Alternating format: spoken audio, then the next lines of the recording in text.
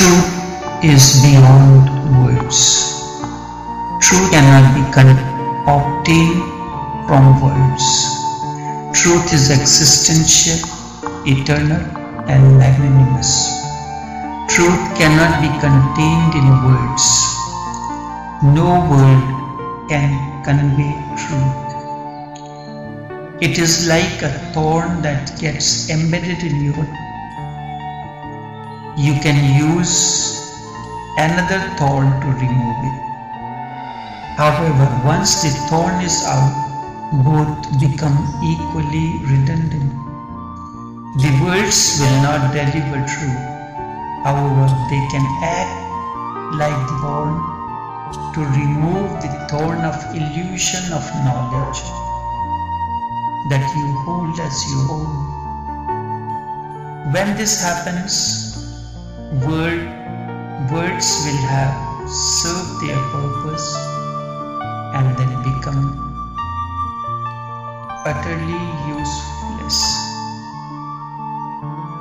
When you have thorn pricked into your foot, you can use another thorn to take out the first thorn. But then after the purpose is served, the two thorns become useless. So too, word is necessary to take you to the state of wordlessness. And when this happens, words will have served their purpose and then become equally useless. Words, irrespective of the source, do not convey truth. But if words delete words, if words are erased, and if mind is emptied so that words do not hold on to it, then of itself the mind attains truth. Truth is nowhere outside. Instead, it is within each one of us. Once the mind gives up its habits of looking outward, truth is not difficult to attain. As long as we look to gurus, to masters, we are looking outwards. As long as we hold on to our scriptures, we are looking outward. As long as we cling to the words of others, that which is attained in the wordless and inner serenity remains unknown and unknowable. Certainly, words can create understanding when mind is understood and witnessed. Words disappear and remain silent substance, and we can hear unconsciously or listen meditatively. The very act of listening,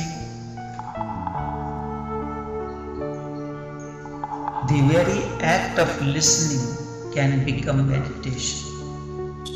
A poet once went to the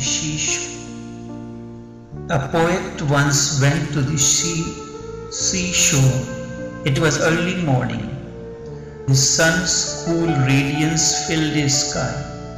The breeze came with a touch of the waves. The joy of the scene filled the poet's heart. Delighted, he began to dance. Oh, this bliss, the joy! But his thoughts went back to his beloved lying in the hospital. How he wished that she were here besides him to share this beautiful morning. He was a poet, so the scene affected him more. Tears welled up in his eyes, and soon he wiped them away. What if I filled a casket? What if I filled a box with this beautiful morning and sent it to her? He brought a box and lovingly opened its lid to the wafting breeze and the dancing rays. He then sealed it with care and sent it to his beloved. explaining to her how much he had missed her in those lovely surroundings, but that he was sending them to her in a box. The letter read, "So did the box, but when she opened it, there was no ray of sun, no cool breeze, and no glory of the morning that her lover had described. It was only an empty box. What is at the seashore cannot be carried in a box, and also there is no way to fill the experience of the ocean of truth in the womb of the words. And also there is no way to fill the experience of the ocean of truth in the womb of words. Only words, blank and empty, remain. That which was experienced at the seashore of truth is left far behind. Those who reach the shores of truth, they too long to convey the joy of their experience to those they love, so that those who could not come that far may also get a glimpse of that wonderful experience. They fill their chests with the words and send them to us. The Bhagavad Gita, the Bible, the Quran reach us, but that which they tried to send remains far behind. The essence does not reach. Their compassion is unquestionable, but their words fail to convey truth. Truth is realization of innerness, harmonious and tranquil. When words are dropped, the substance remains contained into words overflowing. Then understanding becomes consciousness, and awareness is the only thing that remains when experiences are left far behind, and the experiencer and the experience too disappear. Words have never been adequate. If the beloved had held the box to her bosom and danced, we could have called her insane. But if she had caught the meaning behind the box, she would have run to the seashore. Then she would have been part of the joy of the dancing waves and cool breeze. But this is possible only if, after getting the message, she is willing to cast the casket aside and set out towards the place from where something was attempted to be conveyed. But it is possible only if, after getting the message, she is willing to cast the casket aside, set out towards the place from where something was attempted to be conveyed. Those who likewise forget the scriptures and leave them aside and proceed towards the very source of the scriptures find themselves one day at the shores of the ocean of truth. Those who likewise forget the scriptures and leave them aside to proceed towards the very source of the scriptures find themselves one day at the shores of the ocean of truth. But we are such fools, we made a fanfare of the Bhagavad Gita and are completely oblivious of the source from where Krishna sent the message of the Bhagavad Gita. We have done the same with the Bible and the Quran. If Krishna and Christ, Mahavir and Buddha happen to look us, they will shed tears of anguish. They will say we tried to send them a whiff of the sea breeze but they have clung to the words of our message and remained where they were. If they had their way, they would snatch all the books and throw them into the ocean. But even if Krishna were to snatch the Bhagavad Gita away from us, we would catch him by the neck, because what we are indeed, besides Bhagavad Gita or our scriptures. Our lives are meaningless without holding the scriptures in our hands. Russian playwright Dostoevsky wrote a book, a play, The Brothers Karamazov. In that he says that after 1800 years since his death, Jesus thought that the time was ripe for him to revisit the earth. There were churches erected in every village to preach his message. There were priests and monks with cross hanging from their necks. Almost half the world has turned Christian. He was sure of a festive and joyous welcome. So one Sunday, Jesus descended into a village and stood under a tree outside the church. People were returning from the village church. Morning mass was over. They were surprised to see a Christ-like figure standing under the tree. Who is this man dressed like Jesus? He must be an actor, they thought. They gathered around him, full of curiosity, and began to question him. Your acting is perfect. You look exactly like Christ. But I am Christ, replied Jesus. They laughed aloud. One threw a stone, another a slipper, and they all danced around him, calling him insane.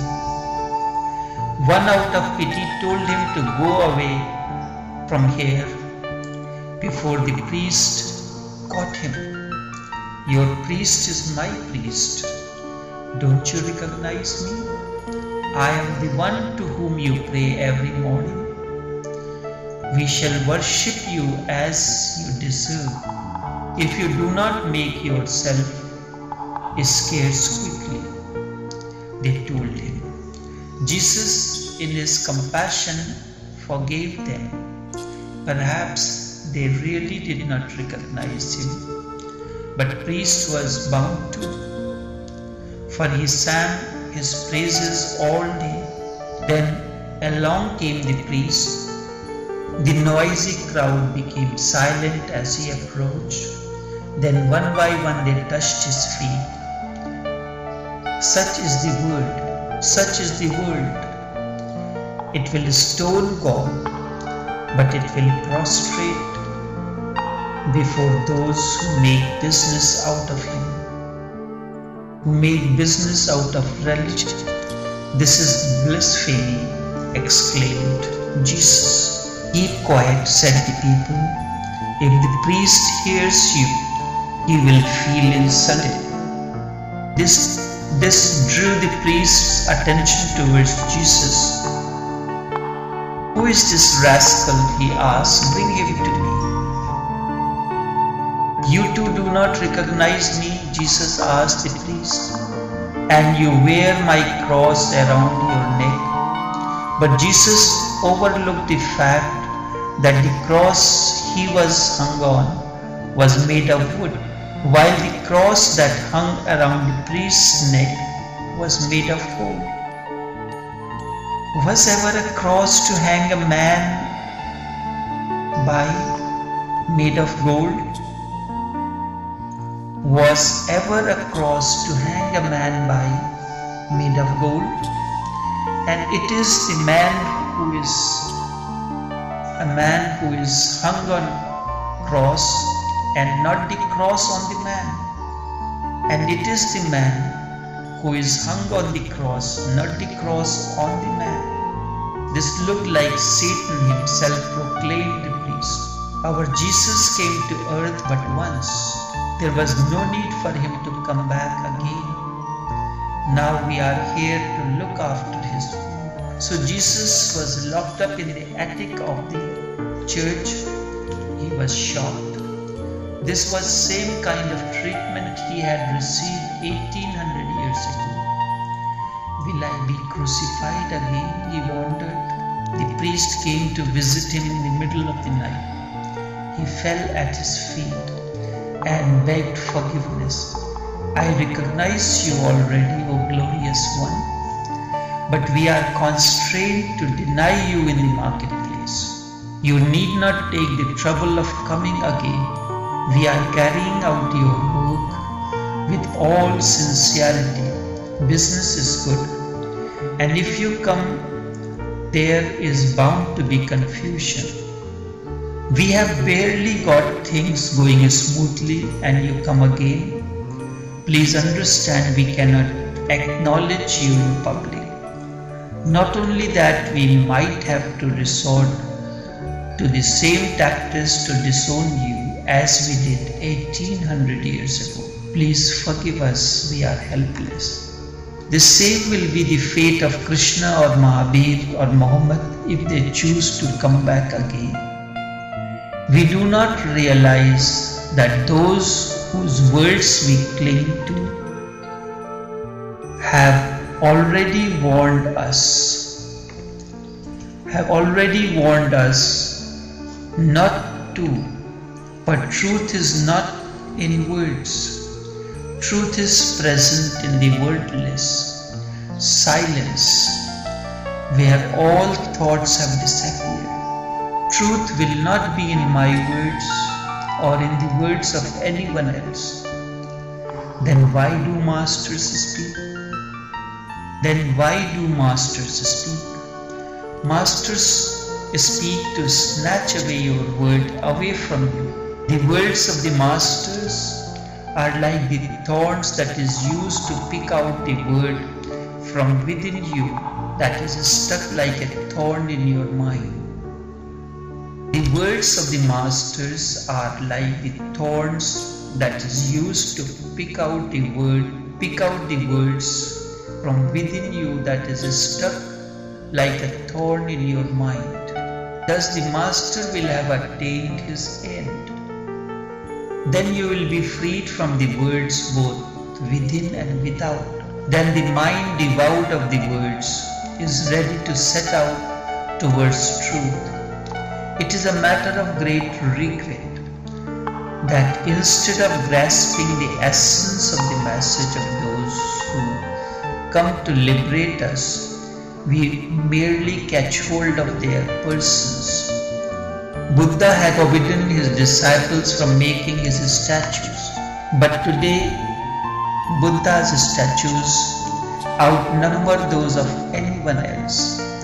In fact, the Urdu word for a statue is derived from the word Buddha. The Urdu word for a statue is Buddh. Buddh comes from the root Buddha, and it has come to mean any statue. There are Buddha idols to the tune of often thousands in a single temple in China, and Buddha had warned, do not worship me. Man is a strange creature. We catch the one who says, do not hold on to me, catch him all the more firmly lest he slips away. The more we like a person, the more we tend to cling him for the fear of losing him. This tendency has made us slaves. If we lose our hold on the old ones, we find new ones to hold on. If Mahavir and Krishna, Buddha and Ram are getting out of the hand, we create Gandhi and begin to cling to him. We must have someone or the other to cling on to. We do not want to stand on our own 2 feet. We wish to declare that only that person is qualified to call himself a man. Discarding others, stands on his feet. Only he can take hold of himself who casts aside all outside help. Remember, he who clings to others has no faith in himself, because he finds himself weak, tries to derive his strength from others. Lack of faith in oneself becomes faith in others. When you do not have faith in yourself, you replace it with the faith in others. He who has faith in himself places his faith nowhere else. The irony of it is all, he who cannot hold on to himself, how he can hold on to another? How can he sustain another when he has no power over himself? Faith in oneself is religion. Faith in oneself is religion, not faith in others. God has given to each person all that he has given to everyone. Each one of us has that in him, who has manifested itself in others as Ram, Krishna, Buddha, Mahavir and Jesus. You carry within the seed of that which is omnipresent, omniscient and omnipotent. What becomes manifest is present in seed within all of us. But when I say leave them, I have no enmity towards their person. How can there be such wonderful people? What can I have against their person? What reason do I have to find faults with them? All I mean is, as long as you hold on to their persons as Jesus, Buddha, Mahavir, Krishna, you will never be able to find yourself. And he who fails to find himself is disqualified to enter the temple of God, is disqualified to temple of innerness, temple of silence, temple of eternity. He who fails to recognize himself is disqualified to enter the temple of God, the temple of eternity, the temple of blissfulness, the temple of innerness. Only this much for this morning.